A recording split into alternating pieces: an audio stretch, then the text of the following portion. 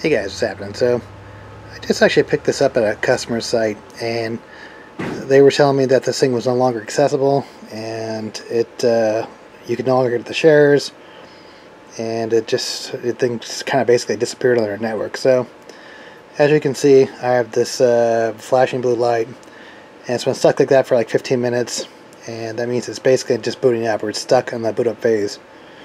So if you're not familiar with these link stations, the Buffalo Linkstations, and they run a Linux-based operating system, so XFS file system. So at this point, the partition is either corrupted or the hard drive has failed. I mean, the hard drive actually is spinning.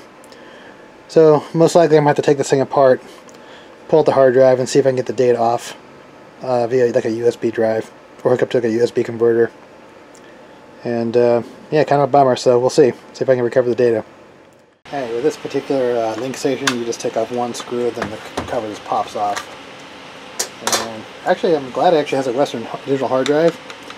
I think these are actually the best. Alright, so I gotta take a couple screws out, and it looks like it's pretty basic, the NAS board. So, screws. Alright, that is the complete board right there, the network interface, power, and a, looks like, I don't know if that's a cooling fan, looks maybe like a cooling fan duct. So I gotta take this off, here and here. And I wonder if this actually runs like an ARM processor. I'm assuming it runs like an ARM processor.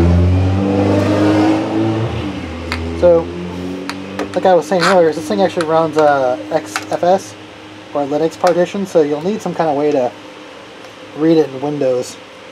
I'm going to be using the thing called Power ISO, but you can also use, like, there's some paid tools. You can also just like install Linux on a separate machine, or VMware, and recover it that way. But alright, so let's take a look at this thing. It should just pop off the front. There we go. Power and serial HA. I guess I'd like to take a look at the board to see what kind of how it's running. Like, I'm assuming this definitely probably has an ARM processor. But is there a fan there? Is this thing fanless too? Yeah, there's no fan. Interesting. So that's just a way to get ventilation in there, but there's no fan to suck air through. So, alright, so time to get my USB adapter, and we'll plug this in and see what it looks like. I do actually have quite a few USB adapters.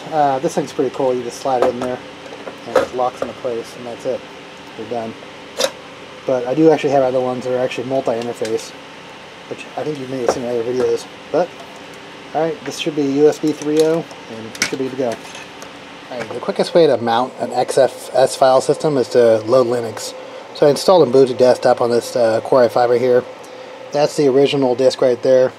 I have it connected to a USB drive. And so I'm copying the files right now. I actually mounted a thing in the disk manager, and right there, that's the pretty much a one terabyte partition, and mounted it, and hopefully it'll get some of these files back. But even like if you look at this right here, it says disk is likely to fail soon. So yeah, this thing is barely moving, and it's on its last leg. So hopefully I can get the data off there. That'd be cool.